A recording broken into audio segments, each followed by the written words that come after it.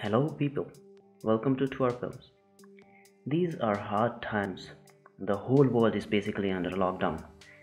This thing called the coronavirus has forced us to change the way we live our lives. We cannot go meet our friends or loved ones in person. Going out for movies has now become the good old days. Gone are the days when we used to enjoy the sports events. Most of the major sports events in the world are scrubbed because of it. While the world awaits a cure for this virus, the best thing for now is precaution. You might remember your elders telling you that precaution is better than cure.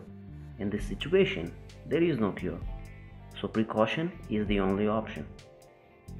We should maintain social distance, wash our hands regularly, and wear masks to prevent ourselves and others from catching this virus. Young people are more or less naturally safer as they have strong immune system. So even if they have the virus, they can recover by doing the things that we are going to see going forward in the video.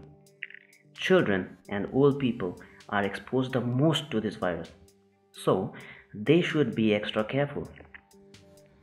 We are now going to see the things that we should do if unfortunately we end up having this virus. Eat healthy. Although it's much more important to eat healthy in this situation, you should follow a healthy diet even normally.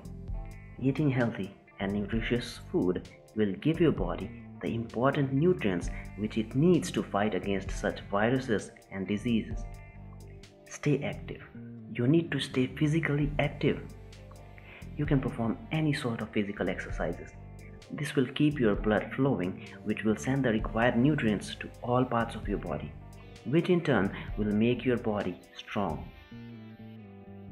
Drink lots of water, and drinking water helps you in digestion, maintaining the body temperature, transportation of nutrients, and many more important things which ensure a good health. Take rest. When you sleep, your body goes to work. It does all the healing and repairing processes to keep itself in good condition. So, you should ensure that you take proper sleep.